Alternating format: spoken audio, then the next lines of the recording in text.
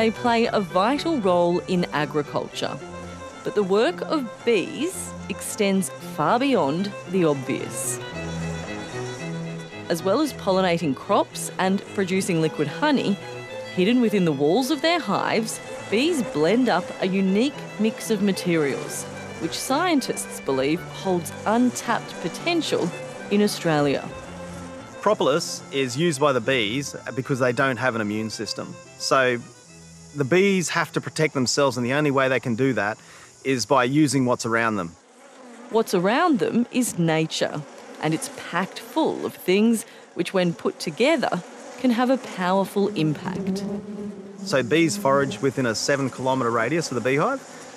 So that means they cover about 210 square kilometres, and they are able to look throughout that 210 square kilometres and search for all little bits of parts of the plants, not just the nectar and the pollen. So they might get some of the sap from the spotted gum tree, and they might pick up something from underneath where new leaves are being grown by a weed, and they bring that back to the beehive, and they can mix it all together, and it turns it into a really strong antimicrobial, antifungal, antiviral, and antibacterial material which they polish their entire hive with.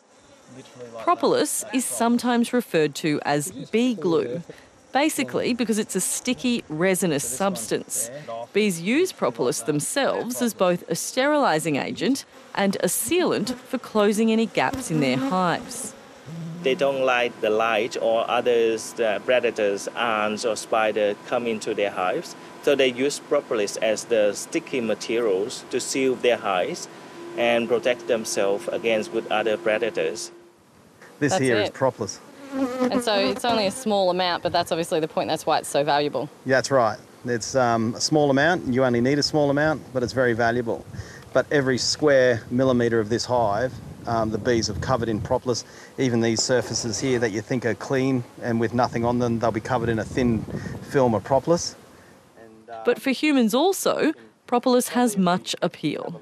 It's used in many different countries around the world in medicines, dietary supplements and cosmetics.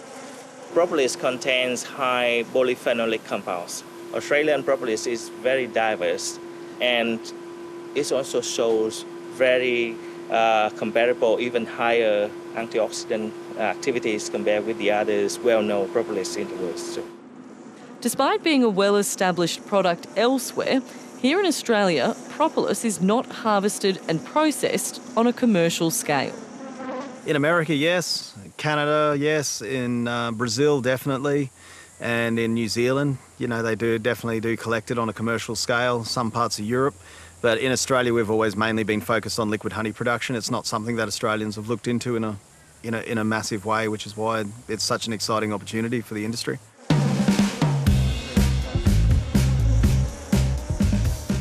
Murray Arkadeef has been a beekeeper his entire life. They're not angry, Courtney, so you don't need to worry. I can see you look a bit tense back there. His home base is in southeast Queensland, although the nature of his job means he's often anywhere but home. So we run about 1,200 beehives, and we work those across a 1,000-kilometre radius in all the different eucalypt forests from desert to the coast. And depending where the rain falls, this great state of Queensland and the other one of New South Wales will keep us good for most of the year.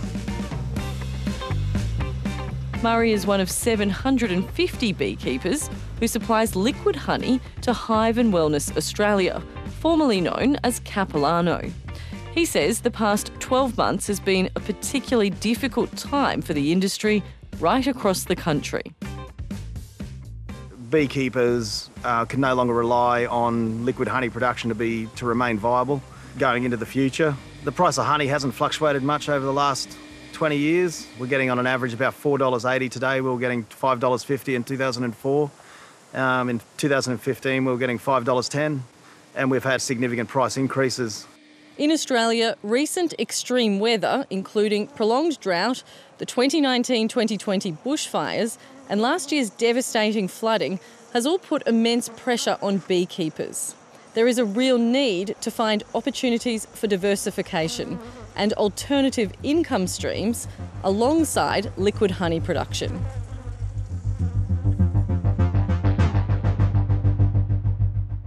the continued efforts to contain and hopefully eradicate the varroa mite have also taken a huge toll.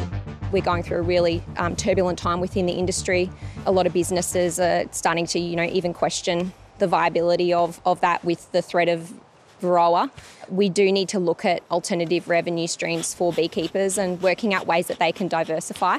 We've got some challenges on the horizon, there's no doubt about it.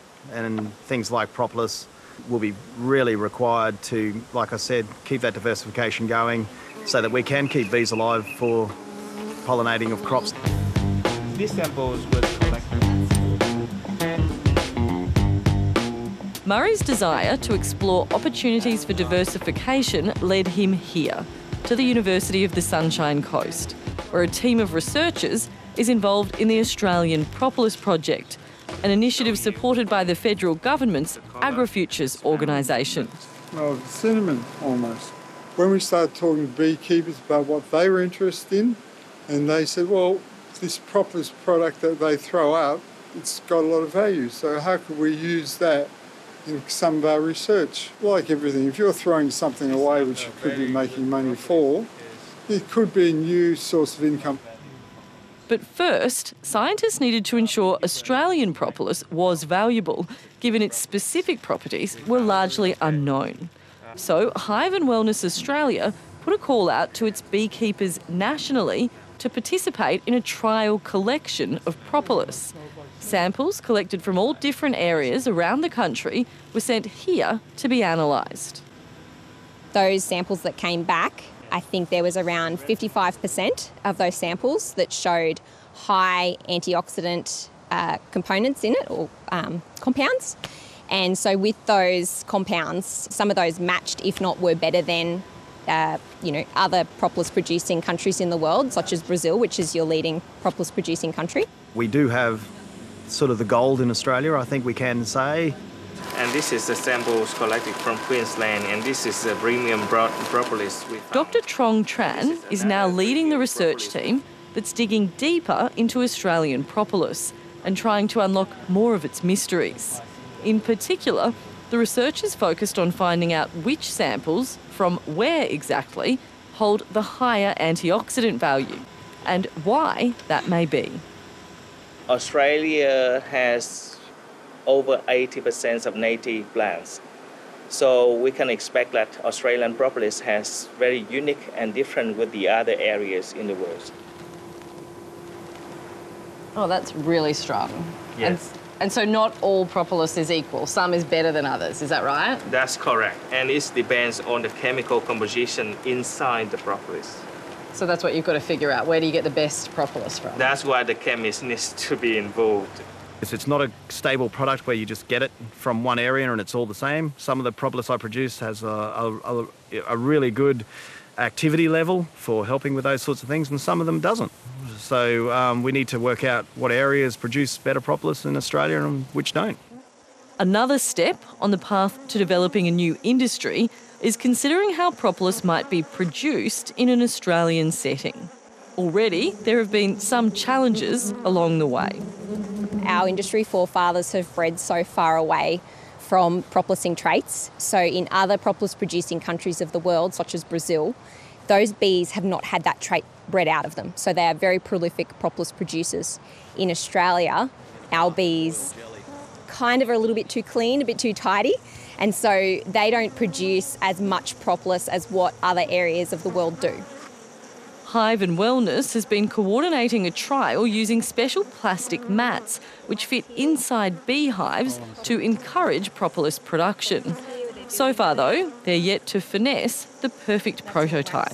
We can confirm that that is a way that Australian bees do fill that out, and that's a successful way to produce propolis. It's just very cumbersome and difficult for the beekeeper to extract. The work continues to find a more efficient process. But the good news is it's only a small amount of propolis that needs to be harvested per hive. You're talking 100 to 200 grams. You don't produce it by the kilo. So it's not huge amounts of propolis being produced from each hive. It's a small amount, but, it's also a very valuable product if you can get it right. We know that Australian propolis has some incredible potential. It's just a case of making more of it.